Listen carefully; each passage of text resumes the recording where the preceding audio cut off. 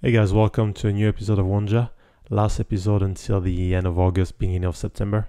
That will give me some time to prepare and record new episode and also give you some time to process all the informations until now and share it with people around. I know a lot of you have been doing it and that's fantastic, confronting yourself and a lot of people. It is not easy, but it is definitely necessary for society to move forward and move past something that is long due. Today I want to talk about family and love. Maybe that should have been my first subject, but it comes now and better talk about it now than never. Prioritizing in life allows us to make sure that we spend the limited amount of time that we have in a wise way. In a life where we are constantly busy and we have distraction offered here and there and being sold to us to cope with the endless rat race that we pledge allegiance to, it is vital for us to have an unshakable and unbreakable base, a base that you cannot rattle easily, that you can rely on. My personal base is my family and friends, and my anchor, the one I go to when the sea gets rough or when I need to recharge. But sometimes family can also be a burden, and some family members can rob you of the base or at least make it difficult for you to have an even start in life or equal chances. I come from a racist family. My grandfather was racist, and the most open racist act he's done was to reject my mom.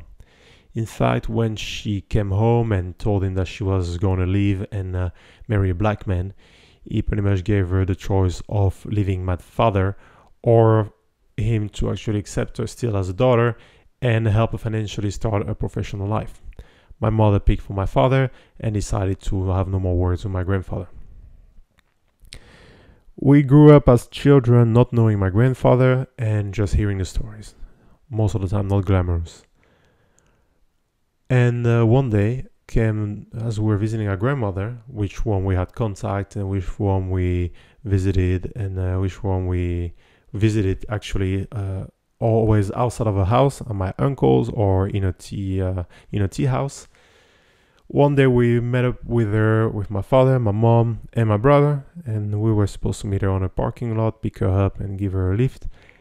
And I saw a man next to my grandmother. That man appeared to be my grandfather, which my mom right away noticed, and she told me, "Yeah, this is your grandfather," to my brother and I.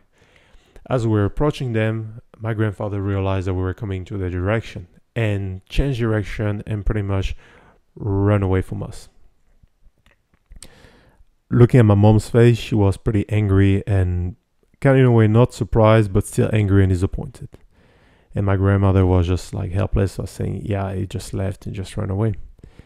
I don't remember the face my dad had, but he is not much one for showing emotions. And as for my brother and I, we're just like, okay, that was the guy we just heard so much about. The guy, not my grandfather.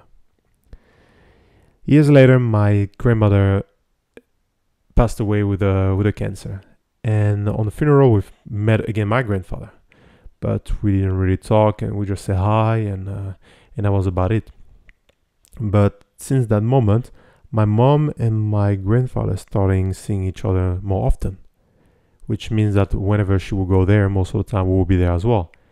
And the man would just like talk to us and but not really engage in anything really personal. He would just spend more time talking with my mother. I remember my brother and I just being there and just being bored to death, really teenagers, and just listening to them and just laughing to the fact that we were both falling asleep. But it was in the end showing some kindness to us and giving us a lot of money. And we just come back to be honest for the money, nothing else, because there was no relationship being built. There was no really interest for us, and no really bond, no connection at all, nothing. You could feel that he was still a stranger. And the day came when my grandfather passed, and my mom asked us if we wanted to come to the funeral. And my brother and I both did not attend and did not go to the funeral. Not by lack of empathy, and not by anger or nothing, but just because of respect of the relationship we had with this man. We did not know him, and we had no relationship, no connection with him. And to this day, I remember I was really embarrassed because I was like, I want to pay respect to the man, but also I don't know what to do because I'm being honest to myself and I know I don't have no love for the person, nothing at all, and no sadness. So I ended up not attending it, and still up until today, I have no regret, and I still feel the same about my grandfather, someone that I didn't know that was just a shooting star in our life. Not a shooting star, but really, but more of a, how do you say, a blink. It was a blink in our life, and that's about it. I tried to repay himself by giving us money and make up for the time lost by with financial means, I guess, the way he used to resolve his problems. My dad never really talked about his experiences as a black man being with a white woman and how it affected him, but I experienced it myself. As I was in Texas, I was dating this girl, and I wanted to take her to prom, and she was delighted about it and all excited and told me, yeah, I will just ask my father. I said, yeah, ask your dad, I think it's important. And so she did that, and I didn't get any answer for a few days. So breaking the ice and wanting to know what was going on, I asked her right away, what's going on? You're not answering, and what is the problem? You were all excited, and now nothing. I didn't get any answer. And she told me really embarrassed and sad that her dad has refused because not of me being a bad man, and as he was really like amazed of a person I was at that time for my maturity and how good I was an athlete, and I work hard, but I was black, and unfortunately I was a threat to him. I was a threat to his notoriety and reputation, and I was a threat to maybe his business, and that he couldn't accept his daughter to take that risk for himself. So in the end, at that time, I remember being sad and being not angry, but just sad because it was a rejection for me, and I didn't want to talk to anyone about it. I mean, you don't want to be rejected by a girl at that time, and that's when you build your self-esteem as a teenager. So I didn't really talk to anyone about that, and in the end, I went to prom with another girl that was mixed, and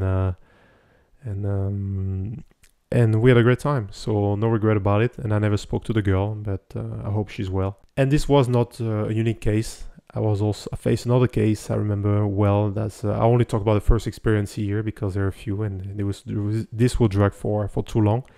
But I was dating this girl in university, and I will hope that in university people were a bit more open-minded and have a bit more understanding of things, and that they were part of a bigger world than their own world and their own self.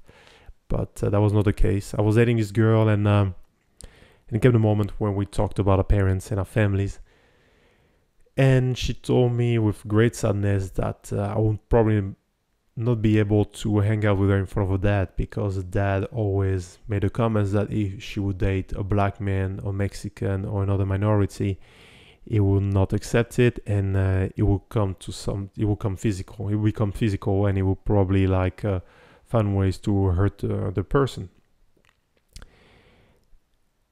I wasn't shocked again, but I was just sad for her.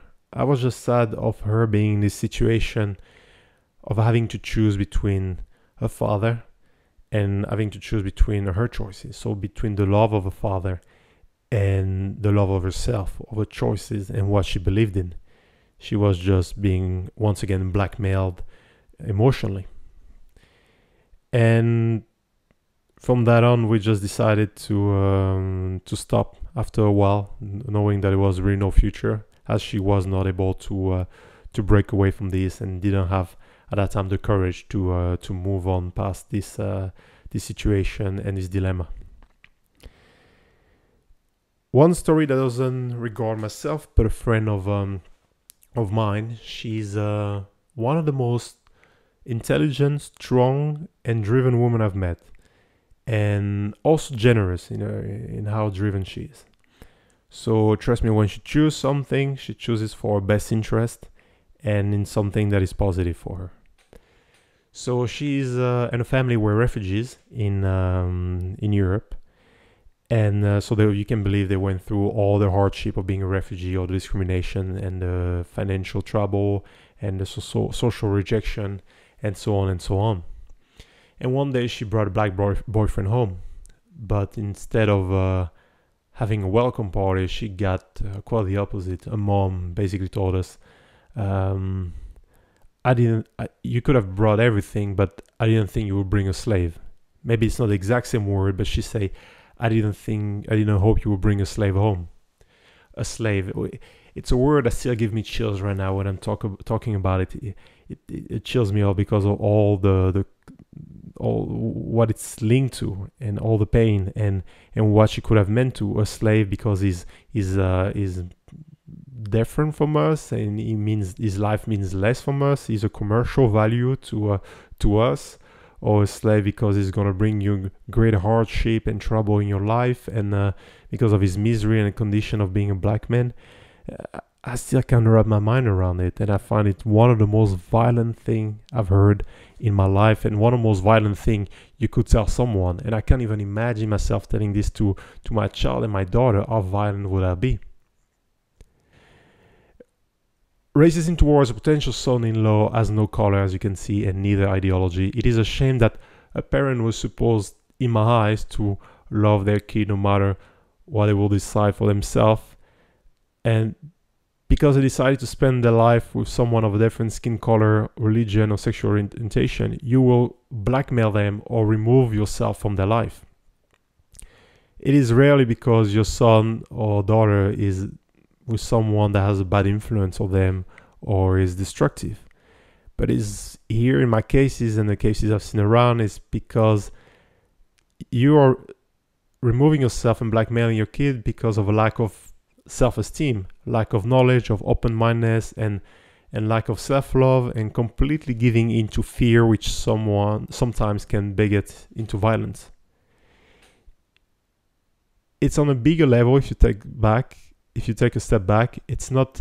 If you take a step back, it is not an act of love. It's an act of destruction, a destruction of a spiritual bond between a child and his parent.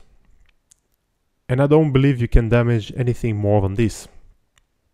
Nothing will ever fix this. There is no fixing possible. Money cannot fix it, as you can see, and we see that. That in many conflict, taking on the bigger picture, on many conflict or many genocide, you can always honor people and you can compensate them financially, but the people are not going to be fixed. They will spend money on distraction from their pain, and they will try to find a temporary fix in order to alleviate the pain, the trauma, and make up for the emptiness and the damage. But it won't fix it. It won't fix anything in the community, and it won't fix anything in a relationship. The only way I believe to do this is to ask for forgiveness first from the person who have caused the trauma. Ask for forgiveness and recognize that you've been wrong. It's the base to actually wrap it all out and just have the other person seeing you as a true self and be honest about it. And then after, I believe that you have to build a positive relationship. A relationship where you're being generous, when you are being selfless, and you're loving the other person for who they are and the choices they are making, and trust the other person for what they're doing. So I would like to finish on this question. A lot of us have children. Some of you will have children. And the question is, what price do you set on your children to not have a relationship with someone of color, with someone of the same sex, of someone of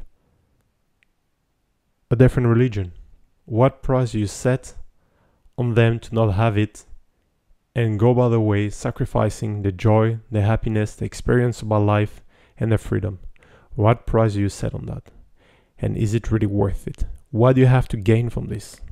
Is it really worth it on what they have to, compared to what they have to lose, and compared to what you have to lose in the end? What price do you set? What is it? Thank you guys, and see you in a few weeks. In the meantime, share, comment, like if you want, and as always, discuss and challenge people around and yourself in particular. Thank you.